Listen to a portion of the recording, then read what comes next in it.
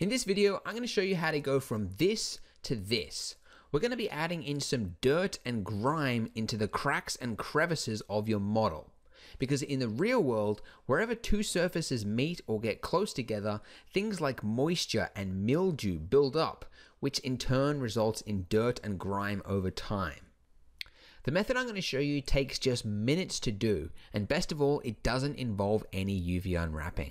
Now for this demonstration, I'm going to be using this model by Ben Danzy, which is available on BlendSwap, but you're welcome to use any model that you like. Now once you've got your model loaded up in Blender, you want to switch over to Vertex Paint mode. So once you're in there, go ahead and click on Paint, and then you'll find an option called Dirty Vertex Colors. So go ahead and click on that. And it might take a while depending on how complex your mesh is. But what this will do is it will calculate which parts of your mesh need to be dark and which parts need to be light. So these are the default values right here. But if you push T, you'll get some extra options over here which you can change to adjust this result. So the one value that you want to change is the highlight angle. I found this value here basically acts as a threshold. Now for this model, I found that a value of 90 works best.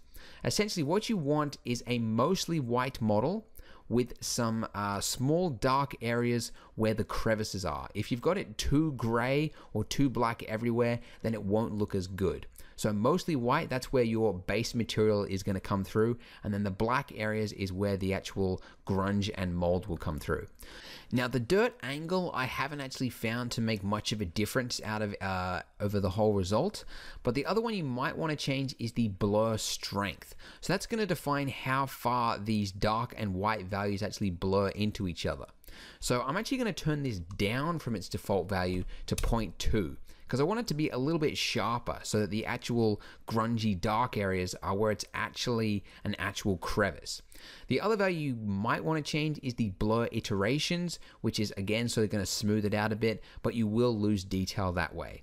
Anyway, I found a result like this will give some pretty good results. So again, mostly white with some very subtle dark areas where the actual crevices are. Okay, so we can exit Vertex Paint now, and if you were to go ahead and render this right now, you would find that it actually hasn't changed at all from where it was at the start. The material is exactly the same. But what we can do now is if we go over to the material node setup, we can actually make some adjustments using the data from the vertex colors that we've just painted onto the mesh.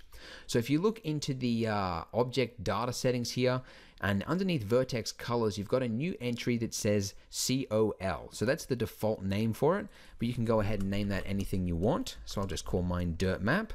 Now, to use that value in our material node setup, you need to go ahead and add in an attribute node. So this attribute node can be used for many things like custom UV maps and all that different stuff. But in this instance, we're just going to type in its name, dirt map.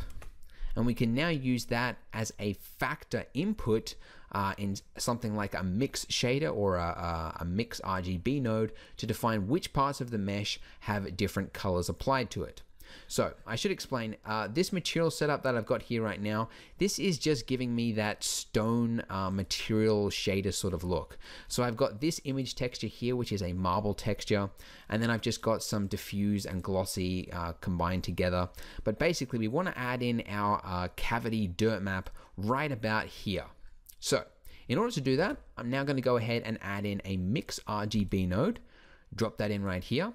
And now taking the factor output from this attribute node and then put that into the factor input of that mix RGB node. Now, if we zoom in here, we want to flip these around. So the middle input, this is the value that's going to define the color of our cavities.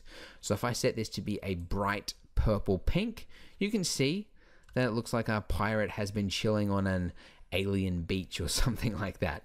But basically it tells us that this cavity map is now working. So if you wanted to, you could just set this to like a solid green, something like that, and that would look pretty fine.